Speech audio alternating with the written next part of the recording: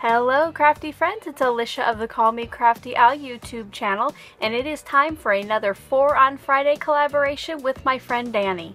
In today's video, I will be making 4 projects using Gina K Designs Wreath Builder templates. I hope you'll stick around, see what I'm going to create, and find out how to see what Danny made as well.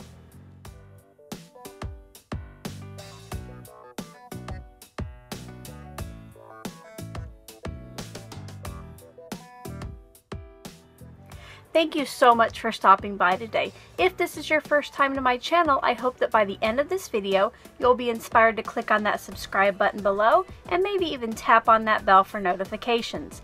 If you're already a subscriber and regular viewer, welcome back. I'm so glad that you're here. In case this is your first time hearing about the 4 on Friday series, I'll tell you a little bit about it before I get started. My friend Danny and I started this series. She participates on her blog, I participate here on YouTube, and each month we make 4 projects using one tool, technique, or product.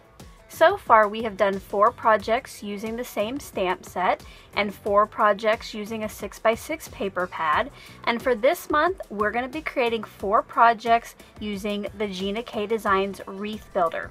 If you want to see any of those other videos, I do have the playlist linked in the description box below, and each of those will also have the links to Danny's blog.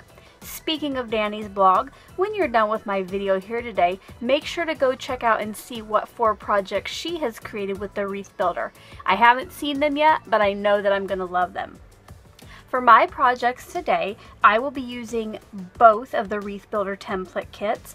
You have the original, which has spaces for 3 3/4 inch or 4-inch squares, and the mini Wreath Builder, which is for 2 3/8 inch squares. I like that you can get different sizes. I believe there is also even like a mega size or an extra large size if you're going to do decor or something, or scrapbook pages maybe for that.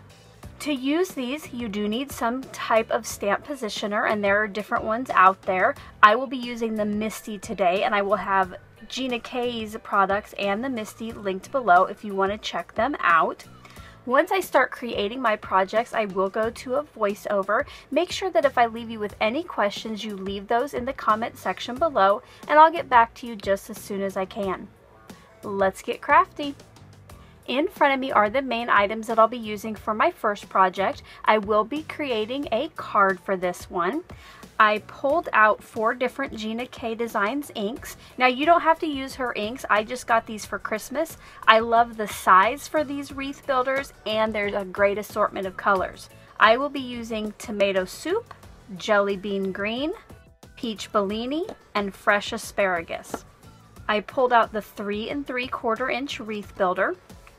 And then for my card, I'm going to be using 2 squares of paper that are the 3 3/4 inches, 1 piece of pattern paper that is 4 inches by 4 inches, another piece of pattern paper that is 4 1/4 by 5 1/2, and then finally I will be making a clear card. So I got out a clear card base. This was cut to 4 1/4 by 11 inches tall and then folded in half for a top fold card base. The pattern papers that I'm using today are scraps from my Peachy Evergreen paper pad. It was a hot buy pad at Michael's, and I used it for a recent project, so since the scraps and the paper pad were already on my desk, I decided to use these today. To get started on this piece, I placed my pattern paper on the inside of the card base, and then I used one of those white pieces of cardstock on the inside as well. This is where I will write my personal message to the recipient. I forgot to mention earlier the stamp set that I'll be using for this card. When I bought my Wreath Builder templates, I chose the bundle and it came with this stamp set. It's a good just all occasion kind of set, and it gets you started with lots of the little wreath elements. I chose one of the branches from the stamp set, and I will be stamping that in jelly bean green around the outside of my piece of white cardstock. I won't go into too many details with how the Wreath Builder works. There are lots of other tutorials online, but basically you get an image, Stamp it 8 times, each time moving your piece of white cardstock one space in the template, and it creates this gorgeous wreath. Then you can fill this in with other elements. You'll see here that I grabbed a flower from the stamp set, and I will be stamping that in tomato soup ink from Gina K Designs. I do only stamp this 4 times. You'll see that I turn it 2 spots. That way when I stamp my other flower, it will fill in the other spots that are left. I just thought this was a nice way to get a variation in the flowers. You might have also noticed that I have been inking up the stamps each time with Versamark ink before I use the colored ink. The reason I do this is sometimes with new stamps, they don't stamp nice and solid, and I find that if I ink it up with the Versamark first, it gives me a more smooth, solid image. Now what I'm going to do to finish my wreath off is I grabbed out 2 of the leaf images, and I will be stamping those in fresh asparagus around the outside.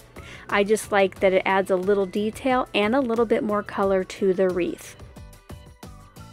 To finish off the focal point, I grabbed one of the sentiments from the stamp set, and this one says, "A friend like you is hard to find." I will be stamping that in that tomato soup ink, and you'll notice here that when I stamped it the first time, it didn't stamp completely. That is the wonderful thing about a stamp positioner. I just placed that right back down and made sure that it was nice and crisp. Now that that was done, it's time to put the card together. I matted the focal point with the striped peach paper, and then that got adhered to the top center of my card. You'll notice that the part on the front then covers up the spot on the inside where I'll write the personal message.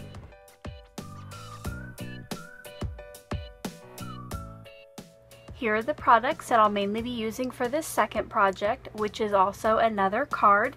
This one is going to have a baby theme, so this could be given to a new parent or at a shower.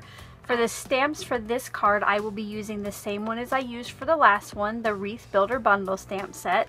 And then I also got out the Reasons to Celebrate set. This has lots of different little icons you can add to the wreath, whether it's for getting married, a new job, teacher. It also has baby themed items. I'm going to be using the Oh Baby sentiment.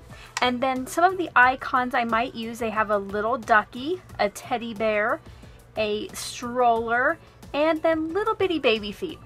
For the card itself, again, I will be using the 3 3/4 inch Wreath Builder template. I pulled out some more Gina K Designs inks. When I first got all my inks for Christmas, I went and made a little kind of cheat sheet or a swatch for each of the inks I have. So what I did is I tried to find some cardstock in pink and blue that would match some of her inks, and I did find out that the Dusty Rose matched the pink I had, and the Ocean Mist matched the blue I had. And both of those cardstocks came from this set that I just get at Michael's. For the pieces, I have a piece of white that is 4 1/4 by 1 3/4. The gray piece is 4 1/4 by 2 inches. I of course have my white 3 3/4 inch square, a pink square that is 4 inches, a piece of blue that is 4 1/4 by 5 1/2, and then I just got out and made a white card base. I forgot to mention I did get out the jelly bean green also. I thought that color looked nice with these other two in case I want to pull in an accent color. For this card, I'm going to have my wreath look a little bit different. Instead of the branches going around the outside in a circle, I will start kind of the stem part of the wreath on the inside of the circle and go around again 8 times with this stamp set. You'll notice this gives it kind of a more wild or a more rustic effect when the wreath is completely done. I did use 2 different branches for this wreath. Once I had went around with the first one, I went and got a different branch and then filled in those more open areas around the outside.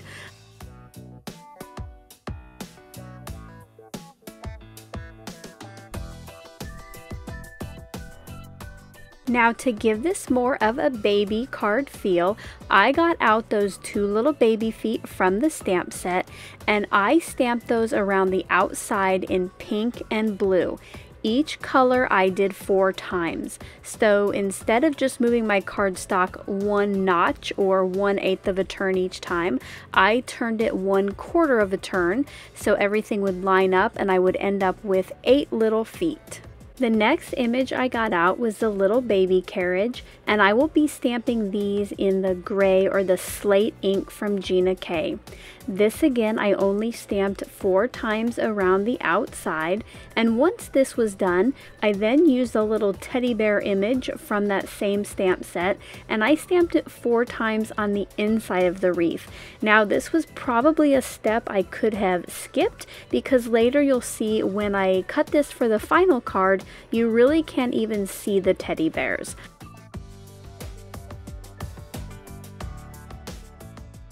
I started putting this card together by placing the blue cardstock piece on the front of the card base. Then I matted my focal point with that pink cardstock, and now to make that fill from top to bottom, I cut my piece in half at the 2-inch mark.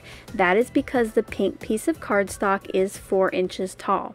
This will then allow me to adhere these to the top and then the other one to the bottom, and it fills this space. Now to fill up that area in the middle, I will stamp my sentiment on a strip. I used the Oh Baby stamp from the stamp set, and I stamped it in that slate ink again. And then once that was done, I used some of those little icon images from that stamp set to decorate the rest of the strip. You'll see there I did 2 blue teddy bears, 2 pink teddy bears, and then I added a little green pair of baby feet.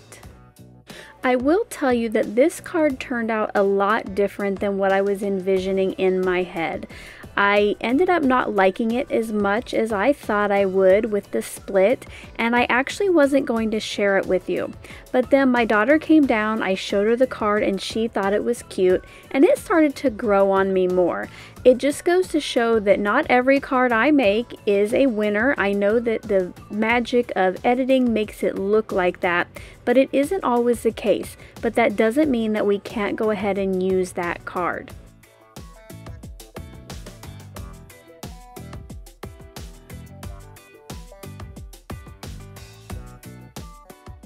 For my next project, I wanted to create something that showed that you don't necessarily have to have the Wreath Builder stamps to be able to make your own wreaths. Now I will be using one of the Wreath Builder templates. For this one I will be using that mini one, but for the stamps I'm going to be using this clear stamp set. It is a Stampability set, and it is just for envelopes, you know, kindly deliver to, please deliver to, and then there are some little vines here and accents that look at your stamp sets in a different way. Do you have any stamp sets with similar little items that you could turn into a wreath? I will also be making a non-card project for this. I'm going to be decorating an envelope to go with the card that I made. For my inks, I will be using 2 of the inks from the card. I'll be using the Peach Bellini and the Fresh Asparagus. I will be decorating the bottom left-hand corner of the front of my envelope, and you will notice that as I turn my envelope when I do this, that bottom left-hand corner is what I will align at every one of the 8 turns. Because the envelope doesn't fit in the template, it does hang off, it's very important that you keep track of this corner and make sure it's always aligned.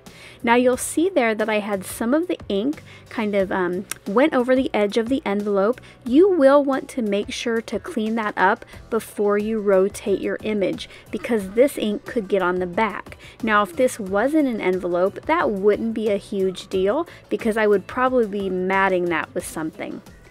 I chose my second little leafy branch, and this one I will be stamping in the Peach Bellini. I do the same process with the 8 turns and the 8 stamps, and then my wreath is done. This will just be basic, simple wreath.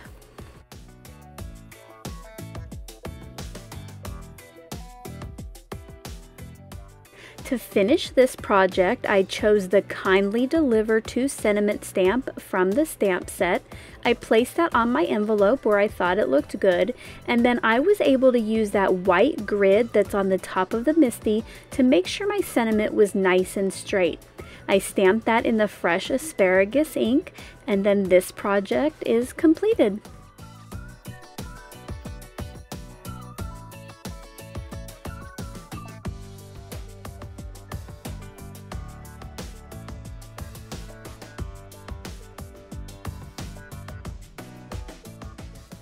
For my next project, I'm going to be using basically the same inks. I will again be using the mini wreath builder, but this time I'm going to be making a gift tag. I will be using a piece of white cardstock that I cut to 2 3/8 inches wide by 4 inches tall. And then for my stamps, I will be using the stamp set that came with the mini wreath builder. Just like with the envelope project, it's important to keep in mind which corners of your piece of cardstock fit into the wreath builder template. For this tag, since it is as wide as the piece that would normally go into this template, I am going to have those bottom 2 corners always align at each turn in the corners on the template. Because this wreath is a little bit smaller, I will be stamping each of my branches 4 times around the outside of the wreath. This means that instead of just turning it 1 spot, I will turn it 2 spots, and I did use 2 different limbs or 2 different branches from the stamp set.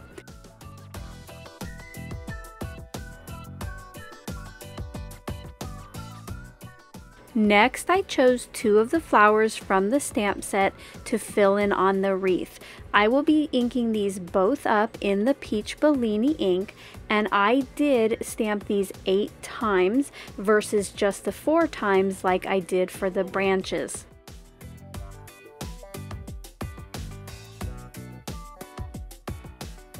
To add a little more detail and to bring in the darker green ink, I chose a teeny tiny stamp from the set that was 3 little dots. I stamped this 8 times, and then to finish my wreath off, I chose a to and from the stamp set to stamp right in the center of my wreath. Off camera, I cut another scrap of pattern paper to 2 3/8 by 4 inches, and then I pulled out my We Are Memory Keepers tag punch board to put notches in the top corners and a little hole at the top center of each tag. Once those were all done, I adhered these pieces together with just a little bit of an angled offset. I thought that pattern in the background helped tie in all the colors from my wreath and added something to the tag. To finish off the tag, I cut some green baker's twine and threaded that through the holes at the top of the tag. I just liked the little extra texture this added.